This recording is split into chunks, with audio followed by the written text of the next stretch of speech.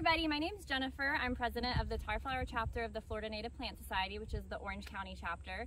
And since we're social distancing right now and we really miss you guys, we wanted to try to do a virtual field trip to a habitat that's not very well known. It's the Salt Flats in Florida.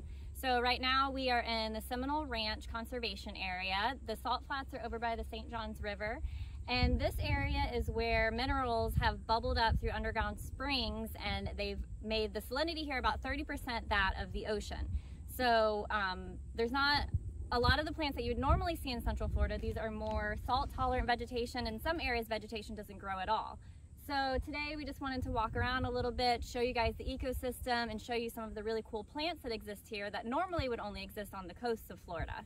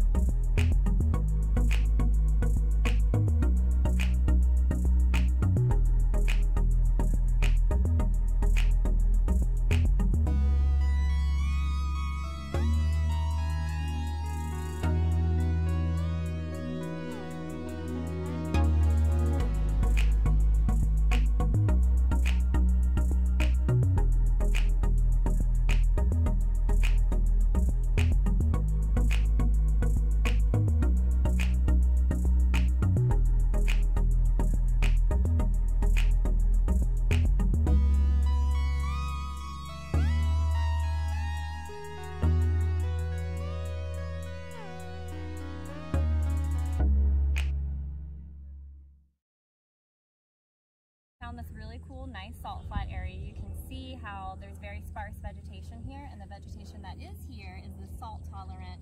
It's either saltwort or glasswort. And let's see how salty it is.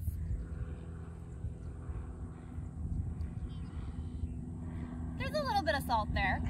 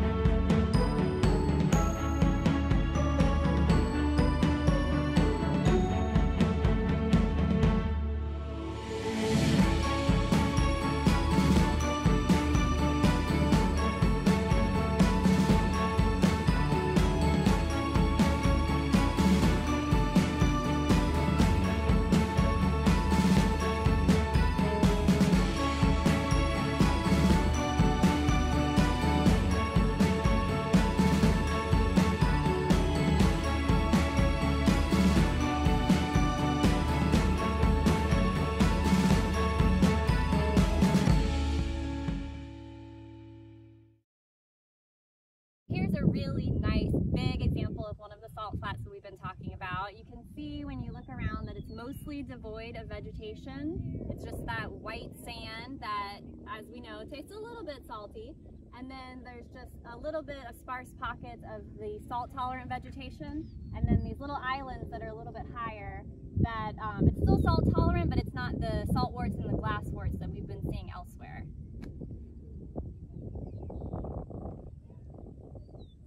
Is an up-close look of one of those islands that's in the middle of the salt flats, and it is just covered in this beautiful blooming sabbatia right now.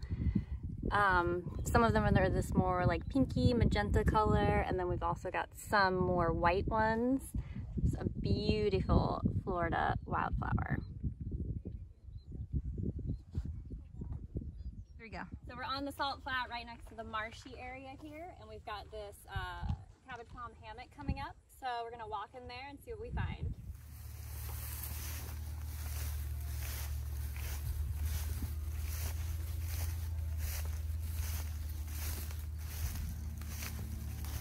So inside of the oak hammock, we've got looks like someone has set up a little hunting camp here. Yeah, some Brazilian peppers and the cabbage palms. yeah, we've seen a lot of shotgun shells out here, so there's definitely people hunting here, and yeah, that's legal.